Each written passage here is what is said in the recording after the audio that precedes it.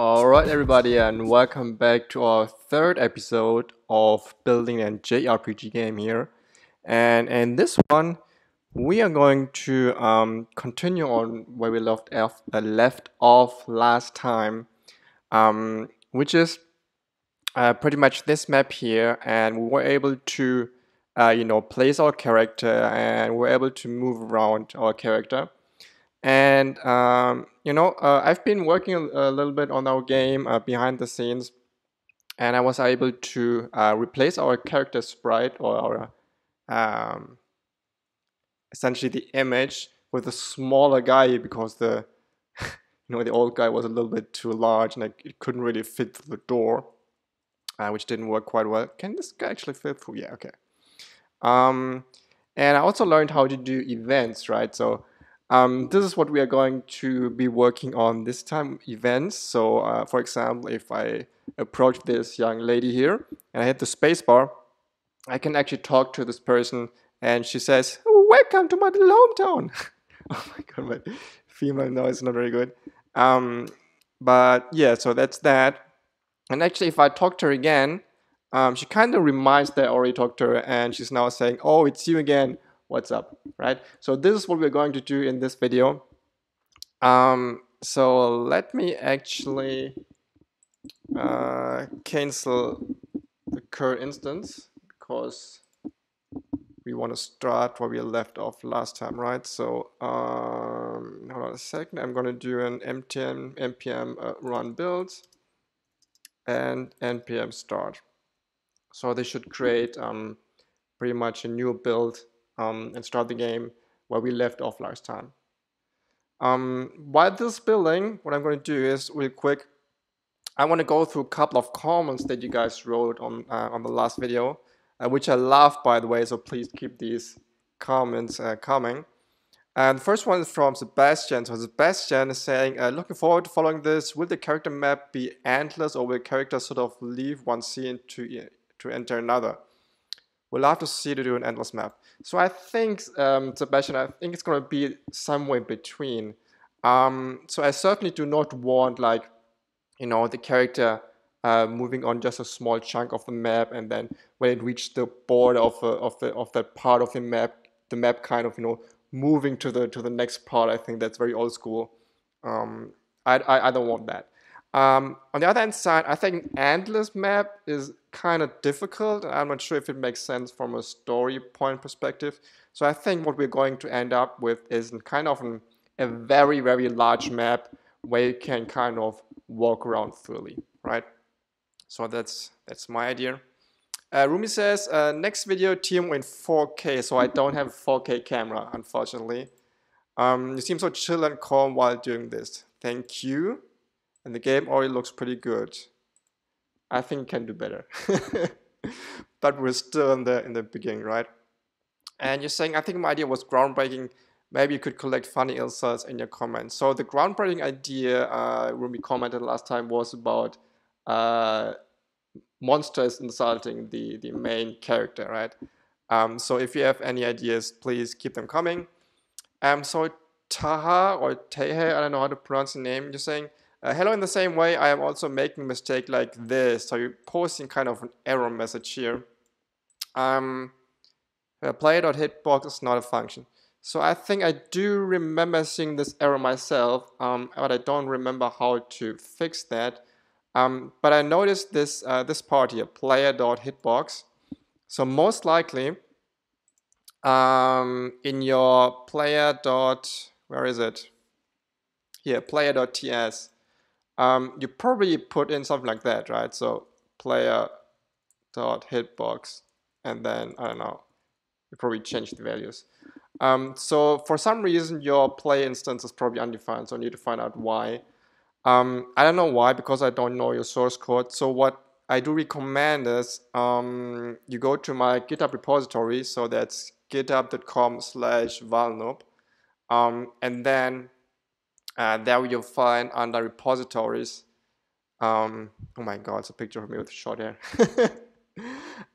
Anyhow, go to JRPG, and then you can just clone my repository and compare your source code with mine, and I'm pretty sure we'll find your problem. The last one is from James. I would prefer if you actually build something rather than just walk through what is already on the template. Well, I'm also a beginner with this, so I have no other choice than going through the template and the documentation. However, at the end of the series, so when everything's done, I'm planning to create like one short video how to create an RPG in like, I don't know, 20 minutes or so. That's my ultimate goal. But until then, it's going to take some time.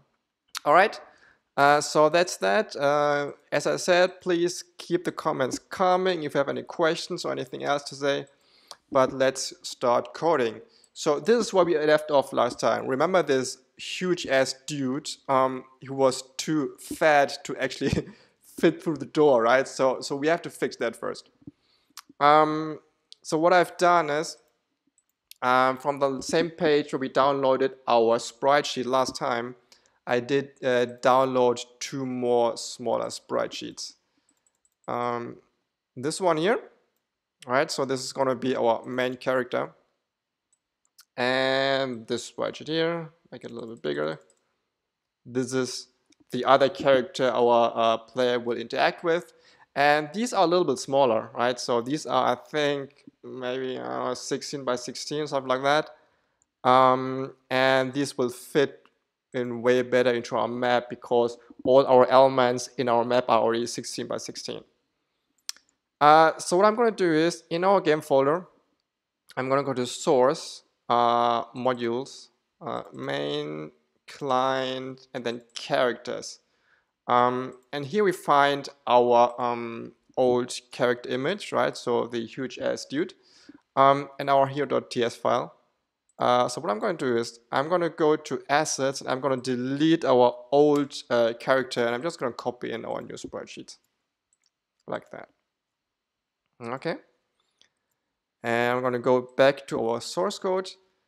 And what we need now is I'm going to go to my hero.ts and I'm just going to rename the image we are referencing, right? So it's not chara.png anymore, it's hero.png. And the frame's width has changed a little bit. So, and actually let me reopen this. So this is actually now a 3x4 sprite map. So we have to change this. It's not 4x4 anymore. So we now have a width of 3 and the height can leave as it is. I'm going to change the width and height of our image.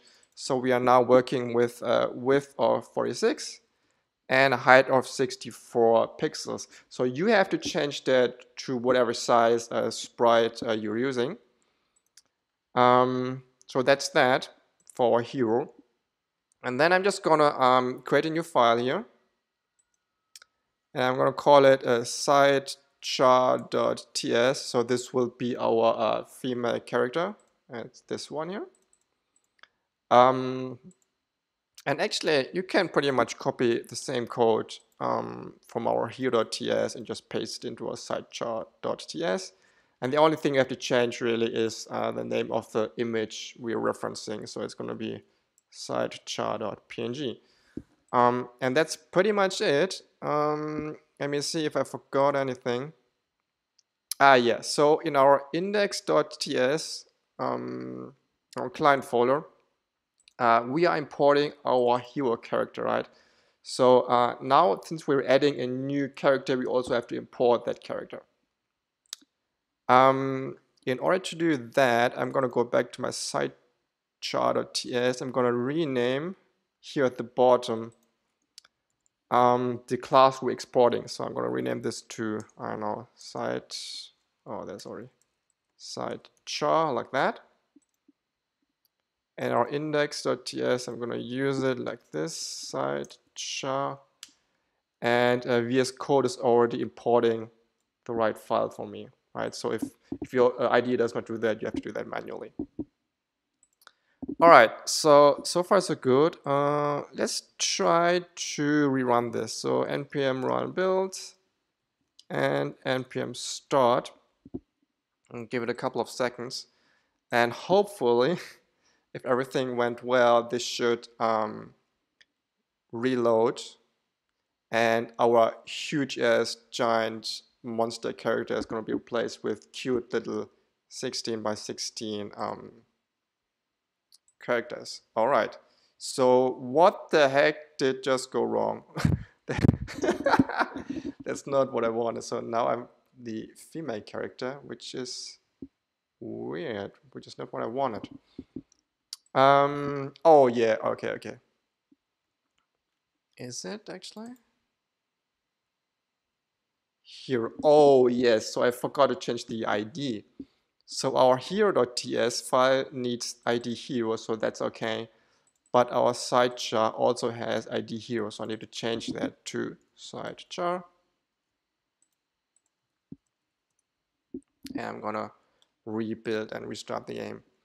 So what I'm expecting now is to see the main character, so that's gonna be the dude, in the middle of the screen, and that character should be able to walk around. We should not see the female character, I hope.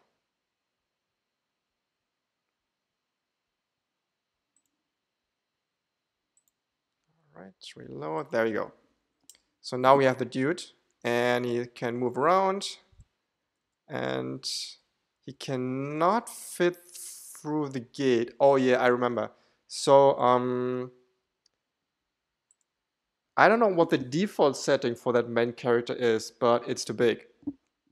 And you need to go to your player.ts file, and you need to change the hitbox. So it's going to be player.set hitbox, and we have 16 by 16 sprite map, so we need a width and height of 8, right? So it's the half of that. And then try again. Just as a reminder, so we do have collision detection on those walls, the gray walls, and we have collision detection on this well, but we have no collision on the door. So essentially the door is just an image and the game doesn't know that it's there.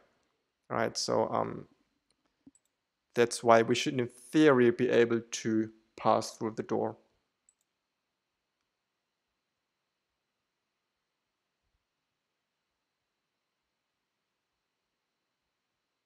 All right, there you go.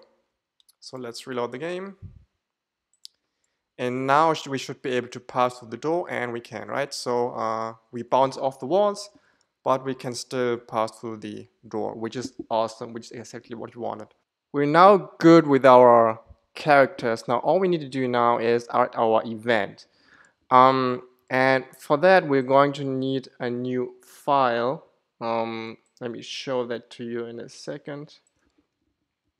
Because I actually need to copy that.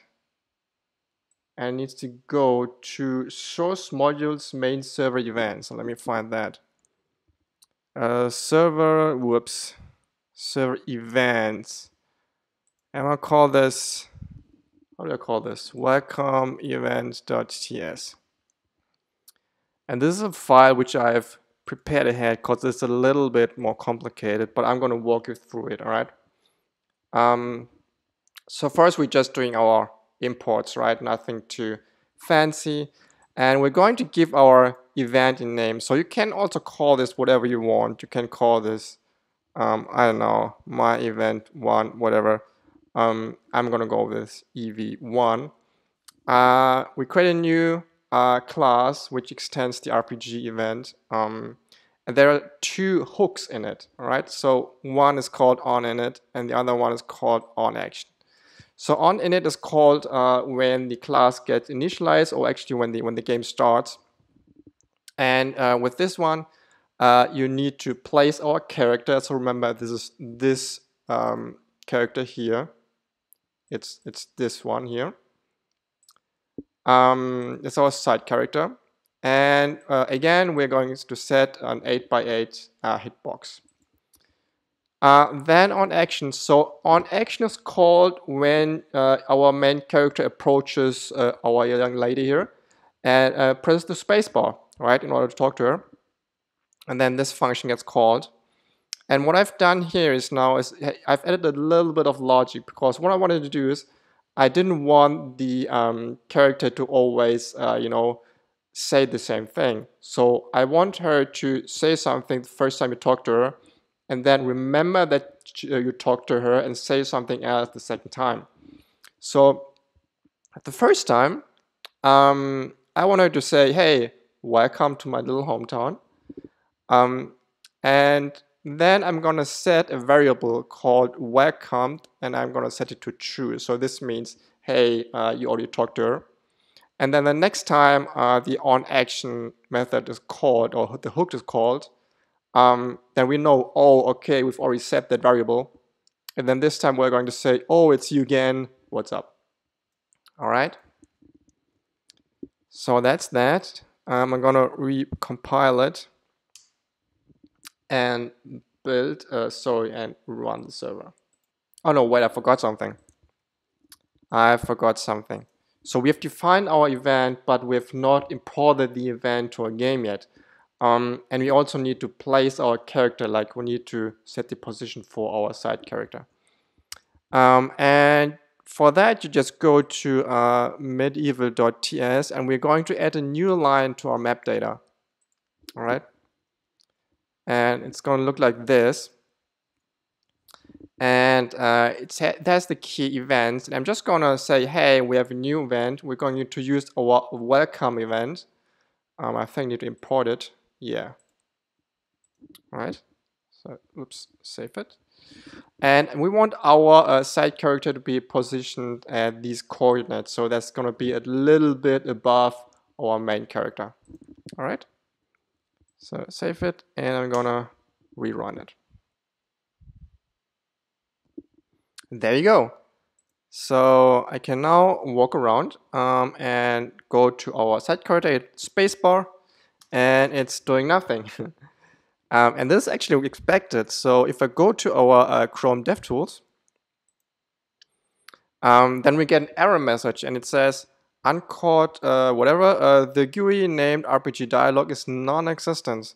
Please add the component in the GUI property of the decorator. So this is a little bit of a cryptic error message, and what it's basically saying, it's missing a component.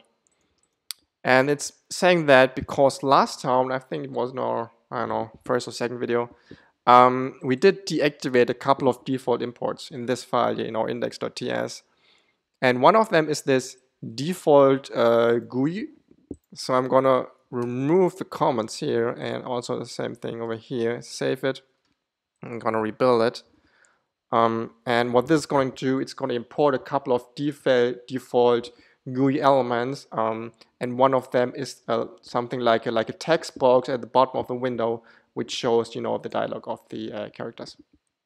All right, so let's reload our game. And let's approach a lady at the spacebar, and there you are. We can talk to her, hit space again, walk away, come back, hit space. And now she remembers us, which is great. So that's that for this episode. I'm not sure yet what we are going to do in our next episode. I'm thinking about, making a better map, because this one was just, an experiment, getting our feet wet. So I think we're going to create a bigger map, make it a lot prettier, and then move on from there. And let me know where you are with your game, if you're creating one, if you're stuck. I'm going to try to help. I cannot always help, because keep in mind that I don't know how your source code looks like, but I'm going to try my best. Until then, see you next time. Bye bye.